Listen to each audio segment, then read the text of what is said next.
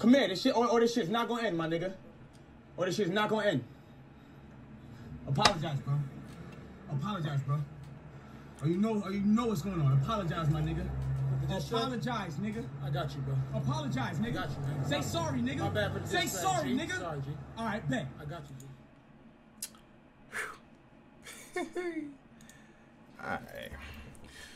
What's good, YouTube? It's your boys, Eric. Here on my vlog page covering particular breakdowns of beats and all that. So, Dax got ran up on. You see his chest, he there. Breathe in. Breathe. He looked like he was on You Got Served, all right?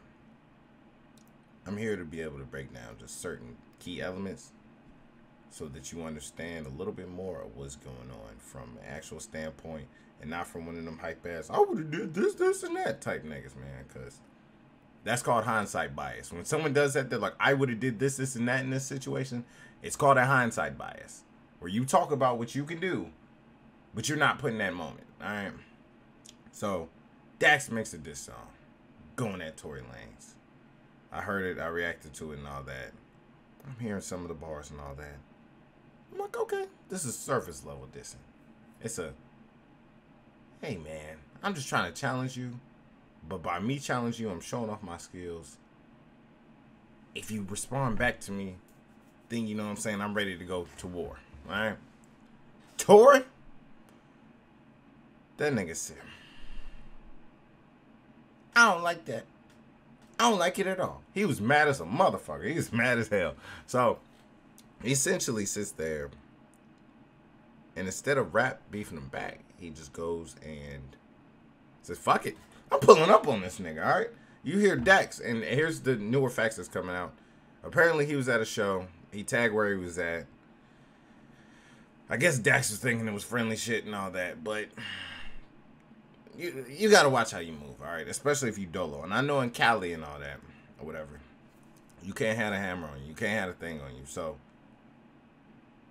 it's a little bit different to maneuver if it's just by you, unless you plan on fighting a whole bunch of niggas, all right? So, with him doing that, I'm sitting there like, all right, okay. What are the new facts? New facts. Apparently, he said during the middle of the show, he just hears some commotion and all that.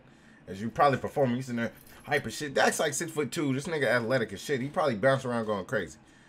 Then next thing you know, you're like, oh shit, niggas trying to punch me. Your adrenaline's already up because you're performing. Then niggas trying to punch you, like, oh, what the fuck?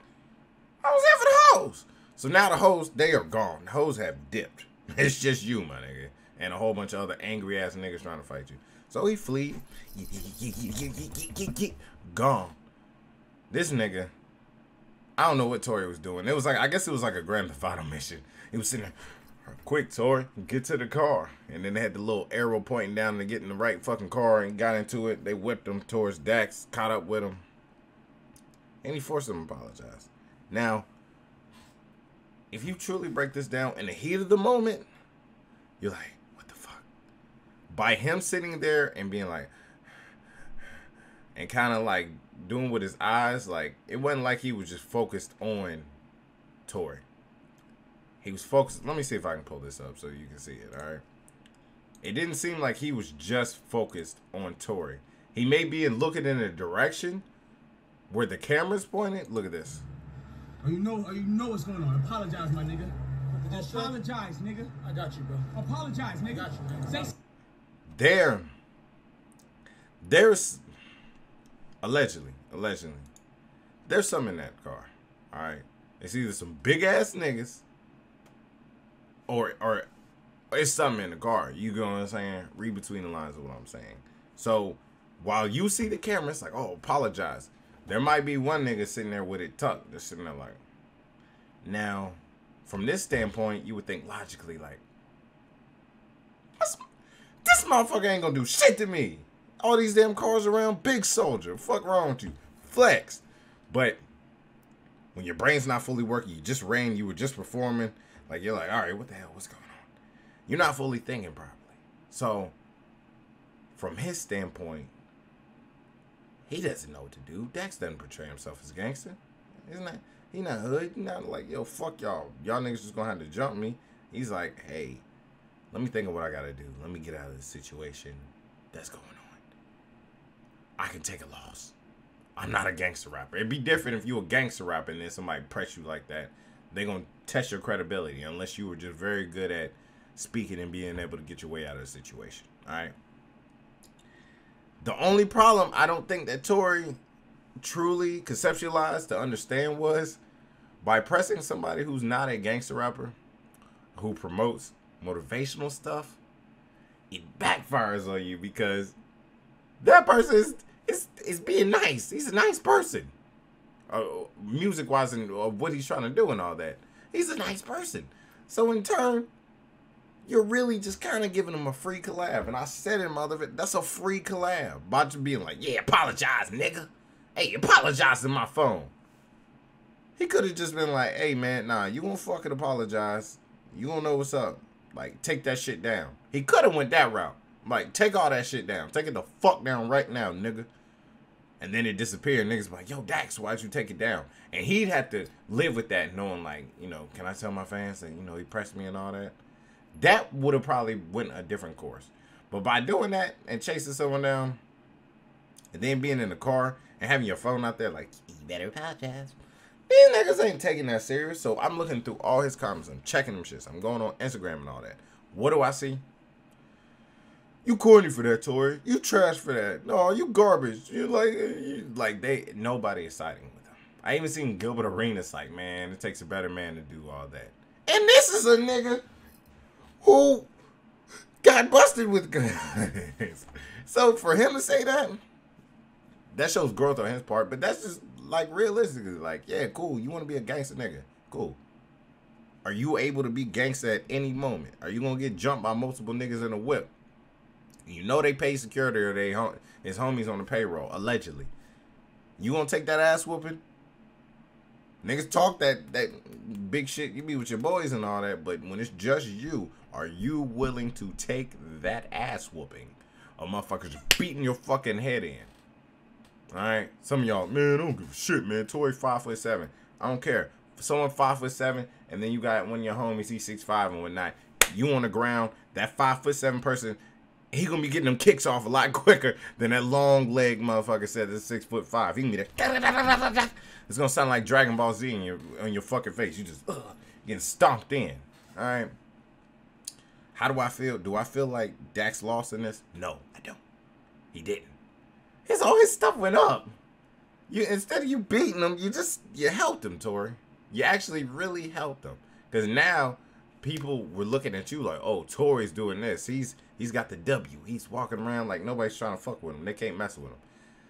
Now by doing this, you kind of become a heel, as opposed to the face of rap. You become the heel, and everyone's just sitting there like, Tory, I can't really support him on this one. Oh, and the main thing that's used against is like, hey, you called out everybody, then someone raps against you, and now you're sitting there being sensitive over it.